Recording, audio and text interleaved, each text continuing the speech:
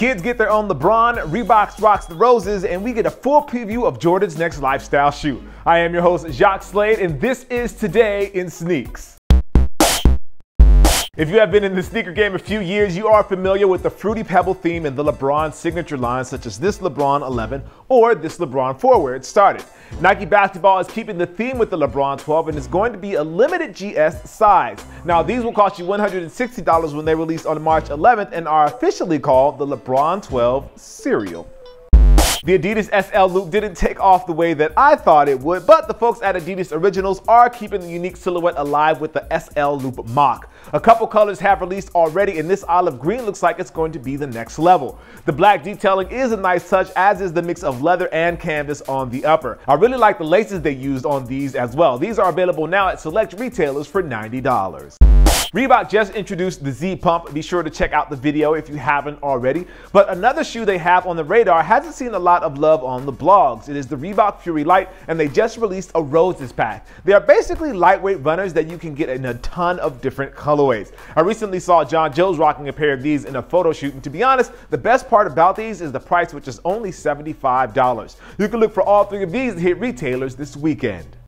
Keeping with the lifestyle choices, it looks like Jordan Brand is giving us something besides the future, which is going to be the Jordan Eclipse. As you can tell, the upper is very Roshe Run-like as far as the look and the materials go, and I imagine the first round will launch in a few different colorways just like the Roshe did. I really like the accent on the piping on this pair and wonder if that's going to be a theme or a key highlight area they use for this design. The outsole looks like it uses the same material as the Flight Runner, but I cannot confirm that just yet. You can look for these to release worldwide in the coming weeks. As for the question of the video, I want to know what sneaker you think has been slept on so far this year. I have a little something planned for next week, and I want to include one of your responses. Let me know your thoughts down in the comments below. As for what I'm rocking today, it is this shoe, the Reebok Z-Cut Trainer. They actually gave me these at the event this week, and I wanted to give them a try. They seem more, basically they seem like they're more for the gym than anything else.